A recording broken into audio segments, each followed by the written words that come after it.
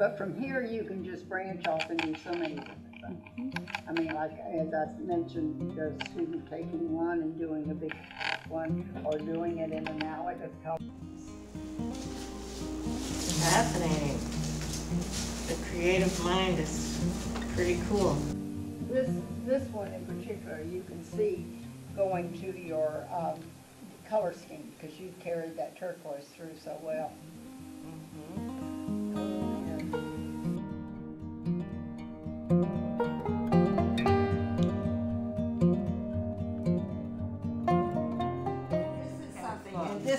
This is something when you're, and you'll hear this again, but when you're really, you've worked on pieces and you continually work on them and everything is beginning to look alike. This is the time that it will break your train of thought for your creativity, and it's also just keep you in the studio and keep you working.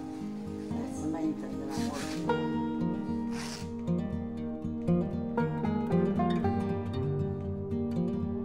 This paper, and this is 260 Waterford, and it's a wonderful paper that will take glues and everything and hold up very well, and it takes painting excellent too. And then over here we have a lot of collage papers, which you're going to go over in a few minutes, and just tear pieces up, and you can see just randomly I have torn them up. Now what you're going to do, I'm going to show you just a little bit. Randomly, you're going to be placing, and you'll decide whether you want a hard edge or a soft edge or what here, and you want to be sure you have some light background, because you're going to cover this entire surface with papers. You're going to glue them all down, and you have polymer gloss medium, and you have matte medium, and you have an empty one. All right, now you can either take a little sponge brushes, and I've got some over there for you. So right now, I want each of you just to go and grab some fabric, some papers, and tear it up. And you don't want big pieces. You want, so just grab your colors. Think of it somewhat of a color scheme if you can. And I start right here. I just, the first one I lay down, and then I go from there. Okay. So we're going to fill that entire sheet. I heard the concern in your face. Well, Sharon doesn't work that fast. You'd be surprised how fast you will cover the entire thing. Having recording her hooking a rug.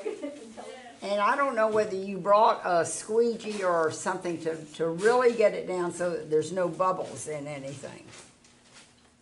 No.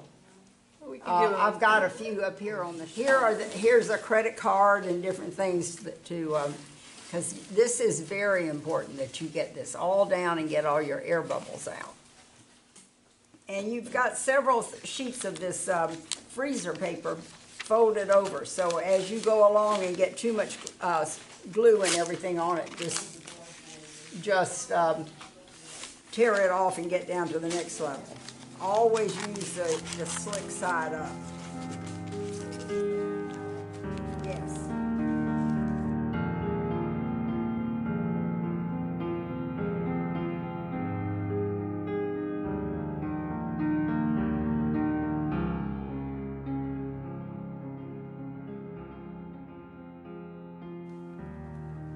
Everybody back in here.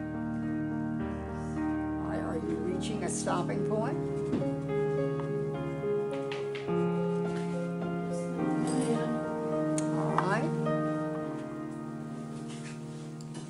Okay, if you are, I want you to turn the work over backside.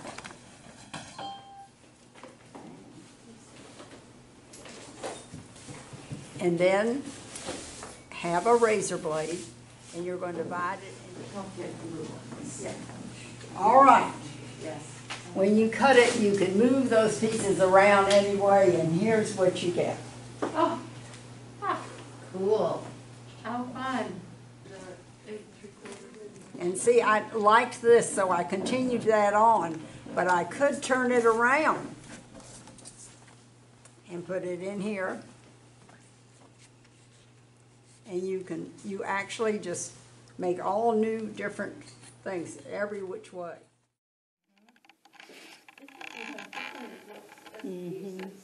Yes, that's the surprise element of it.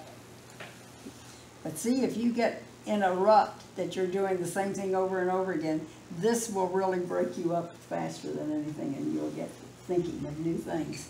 And then I have had students then take one of these or one, and then do a big painting from that idea.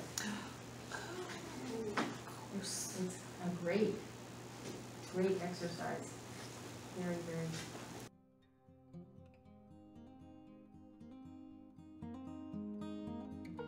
Use different sizes, so it's perfectly okay, yeah. Okay, I like that you had some strips. All right, if you want to cut some of your long pieces out, like that black one, and do a long strip if you want to, or Yeah. whatever, okay? Okay. But, so you're just doing like little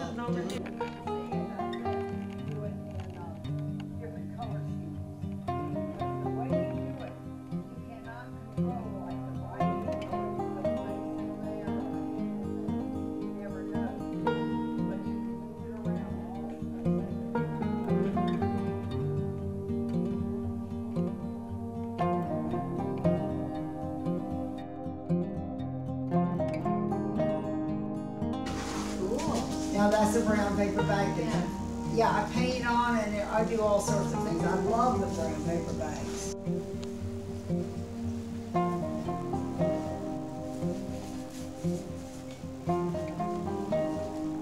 I think I just love to savor the process. It's,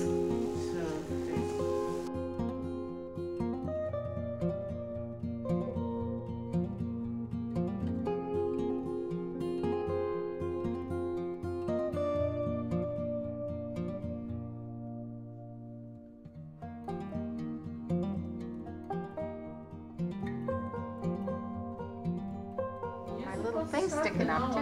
It's not supposed to stick up. I kind of like. This one in particular, you can see going to your color scheme because you carried that turquoise through so well. oh yes.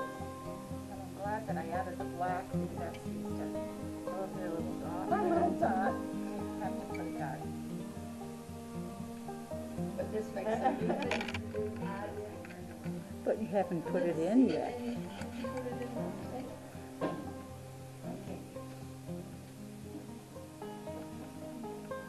You're gonna get that roebuck in there. Yeah, you can move them all around and you can have all different paintings.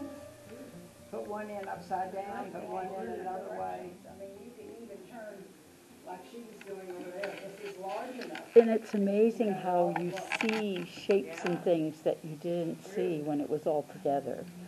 You see shadows and texture. This one's kind of boring. This one's boring. Well, I don't think Look at so. that. I love the way this shadow Oh, is I in do there too. and it Yeah. looks three-dimensional. Oh, I like it. Cool.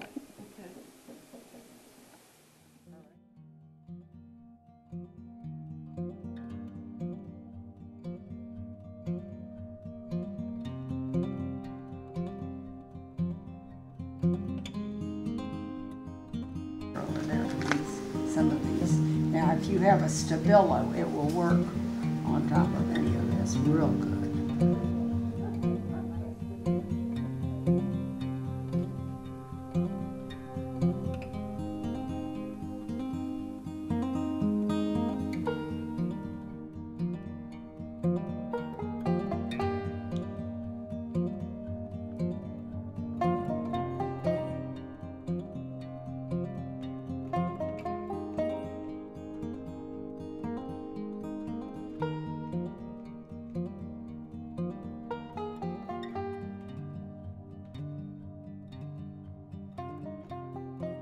You can see, as I said, you do it in different color schemes.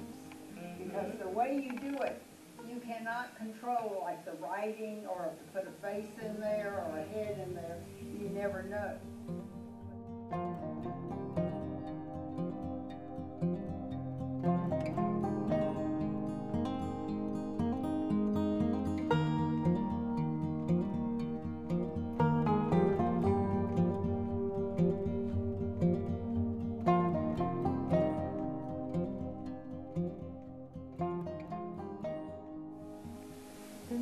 But from here, you can just branch off and do so many different things.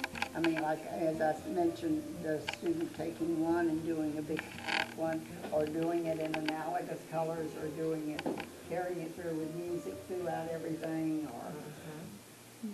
But they look so complete. That looks complete, and that looks complete. It's And not yet like, they all go together because of this, your unity there, and even that little green up there, you brought it all together.